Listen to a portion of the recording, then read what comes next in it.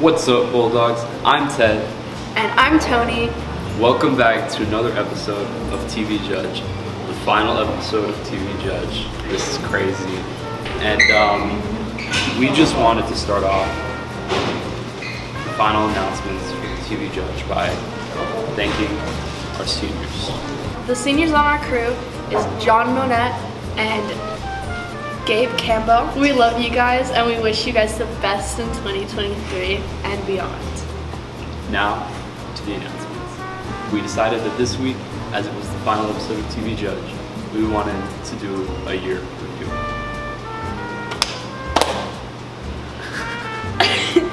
This has been a wild year, so let's get into it. First up, the world was blasted by several different ecological disasters. A Greek wildfire, Hurricane Ida, and a Haitian earthquake all destroyed their various parts of the world, including the East Coast, the Haitian Islands, and Greece. As well as this, global emissions must peak by 2025 to keep the world under the 1.5 degrees Celsius threshold sent out by the United Nations. As well as this, many different geopolitical conflicts occurred, such as the assassination of the Haitian president, the evacuation of Afghanistan and the subsequent Taliban takeover, as well as the invasion of Ukraine. Finally, a bunch of other large problems, including NFTs, the COVID Delta variant, the Johnny Depp trial, and Elon Musk buying Twitter for $44 billion. Bulldogs, this has been a wonderful year. Thank you for all of the support that you have given to us. Thank you for viewing our videos. And finally, thank you for being you. From the little moments, like when Danny co-hosted, to the big ones, when we went around asking questions and getting answers. Thank you. Thank you. See you next year, Bulldogs. Well, another year has come and gone. We don't have a lot to show for it except for our tears and really not much else, but nevertheless, let's celebrate. Let's celebrate all of our victories and everything that we've accomplished over this school year. Come with us. Let's go celebrate.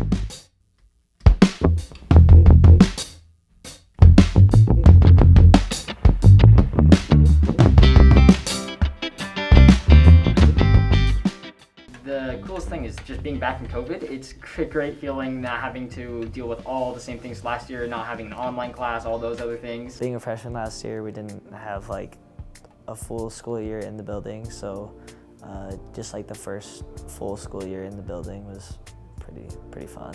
This school year's highlight for me was definitely getting closer with my friends and being able to be at school all 5 days a week. My year's highlight was probably the winter's dance. Prom.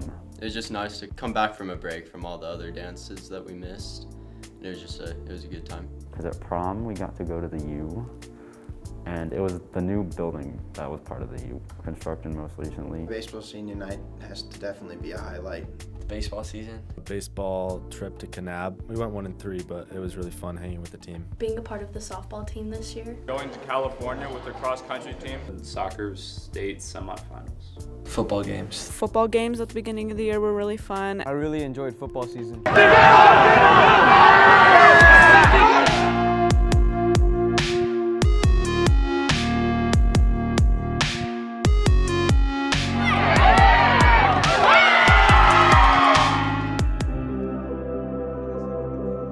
Fantastic. Welcoming. Community. Social. Community. Community. Everyone has just been super welcoming to me since I've been a freshman. It's not a big school, so you get to know everybody really well. There's a lot of ways you can interact with classmates and people who you probably wouldn't have met on your own. Educational?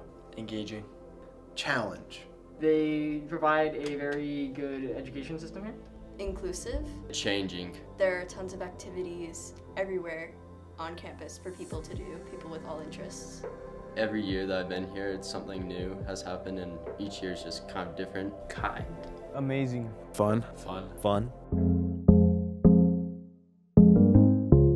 The basketball game versus Juan Diego at Judge, even though we lost, just the atmosphere was really fun. There were a ton of people there. It was one of the first games we actually got a good student section, so that was fun. I've always had fun at the pep rallies. Pep rallies we had. First pep rally was very fun. They have everyone go into the gym area, outside on the field, and then we all do some fun stuff. And it's just like, it's really interesting to watch, and it's pretty fun. Actually, it was pretty fun when the fire alarm went off. The fire drill one time during new media, it was a great class. It was a fun class, and it was a fun way to end the day. It was cool being there for Taya's game when she set the record for like most points in Utah. Oh, the tall with the layup, no good.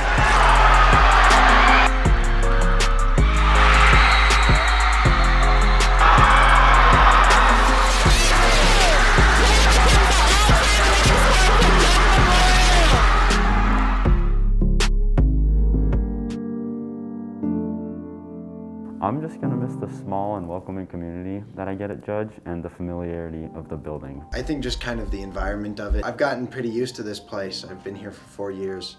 I think that'll just kind of be the biggest thing. I think for everyone going to college is the fact that it's a whole new world. The great friends I've made and also the wonderful faculty.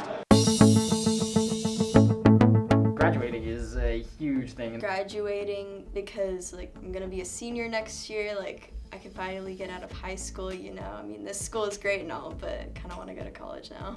I'm really looking forward to just kind of focusing on colleges and getting that part out of my high school year. It's gonna be interesting being an upperclassman. I'm excited for my senior year and playing baseball as well. I'm looking forward to just hanging out with friends. Hanging out with friends and like sports. I think I'm gonna play golf next year too, so I think that's gonna be really fun. TV judge, honestly. TV judge as well. The baseball season, I hope to be a varsity player next year. Pushing myself to do some higher academic level classes. Get a good grade. Yeah. Ow. Hi Bulldogs, didn't see you there. It's been one heck of a year. So much has changed. But I'm so grateful for all of our experiences, and I can't wait to see you guys next year. See you next year, Bulldogs, and have a great rest of your summer. School year.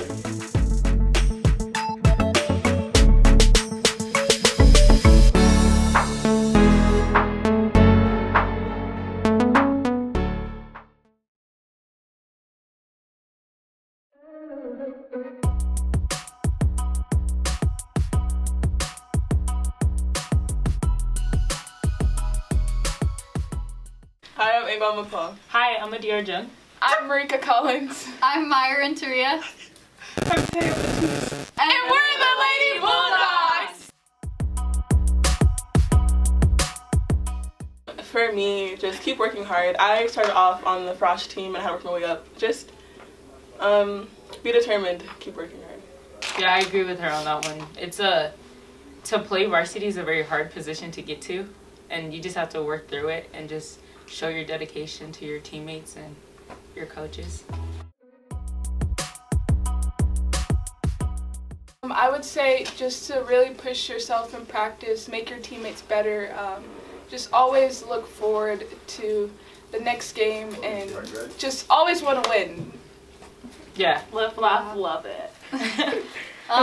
I would say that there's different kinds of leadership and to be aware of them all. Like you can be the leader that is positive and brings the positive energy, or you can be the leader that is making sure everything is going according to like timelines during practice and all that stuff. And so like you have a role like in every different aspect, and really be appreciative of that.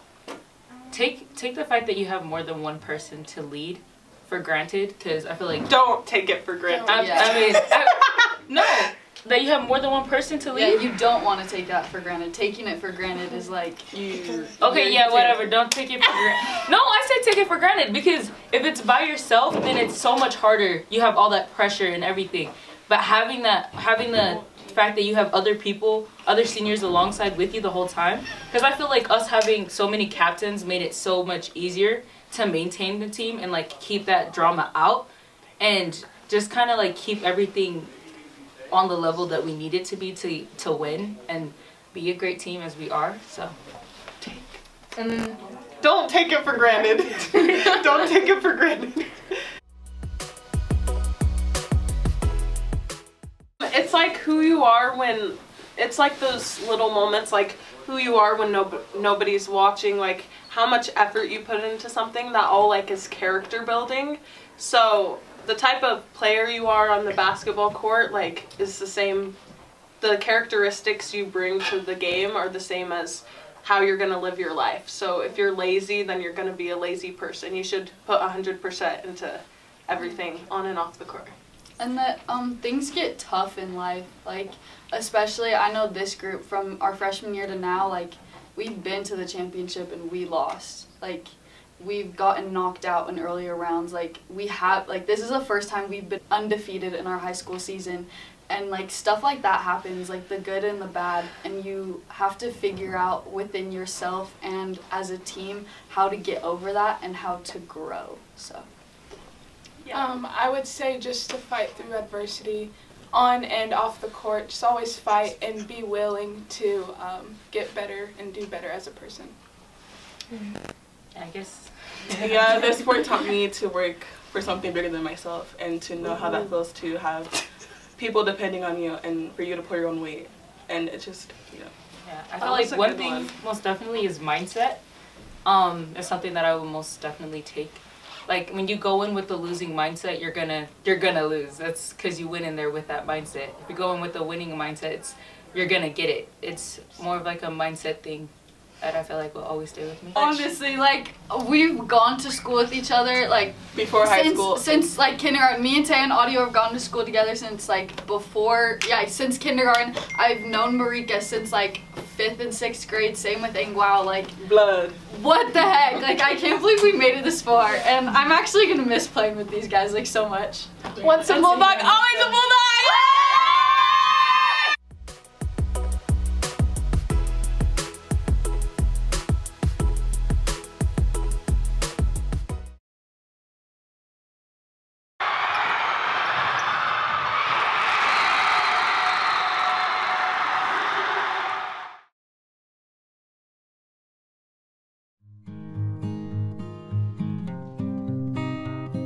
Hello, my name is Corinne HIggins. My main winter sport is Skimo. People ask, what is Skimo? Skimo is like backcountry skiing but racing. It's basically taking adhesive skins, sticking them to the bottom of your skis, and hiking uphill with your skins on, heels unclipped and free, and then ripping skins, clipping in, and skiing down in avalanche terrain. Skimo is a growing sport. When I first joined Silver Fork 3 years ago, there were only about 15 kids, and now there are over 45. Skimo was just added to the 2020 Winter Olympics. Last weekend, the team went to Arapahoe Basin for national team qualifiers. We were supposed to race the vertical, a race in which you only race uphill, Friday night, but Okay, so the race was canceled. the race was postponed to 4:30 the next day. This time it was 5 degrees Fahrenheit.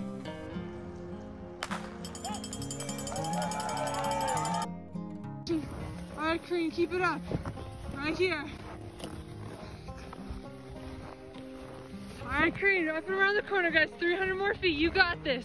Right here. The next day, we got up at 5:15 to race the individual, which is the endurance race, and it went pretty well.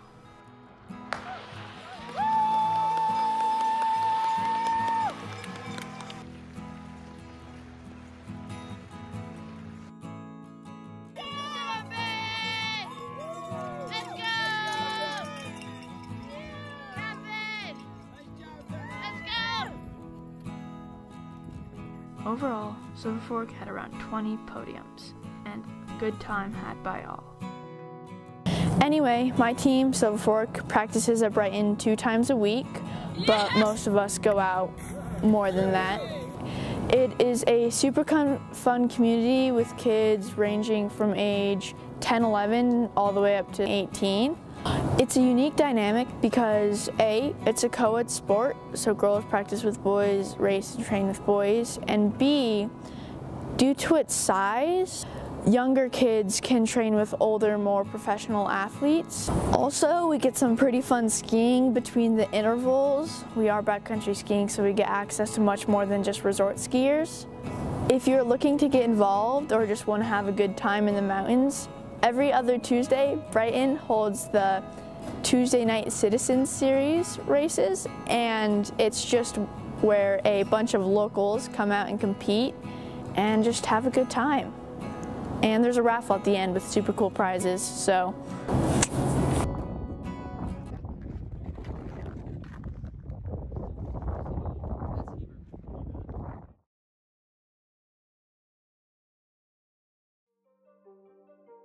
I'm Dom Fazio, and I'm a freshman running for sophomore core next year.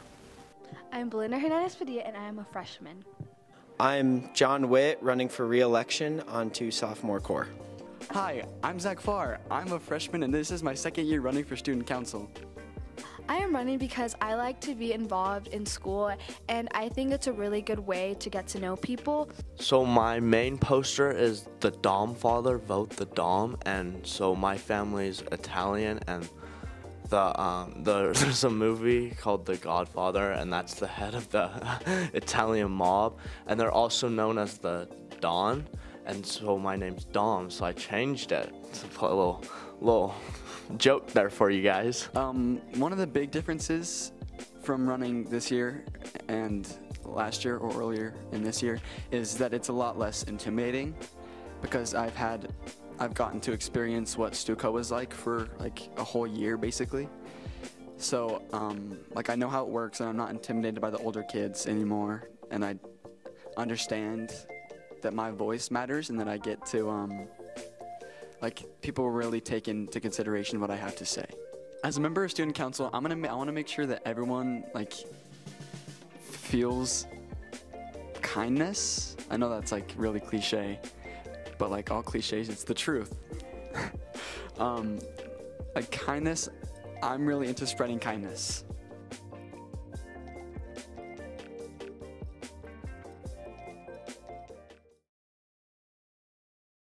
On Wednesday, March 2nd, here at Judge, we had the Culture Fair, where various groups and clubs got together to show off the best of their culture.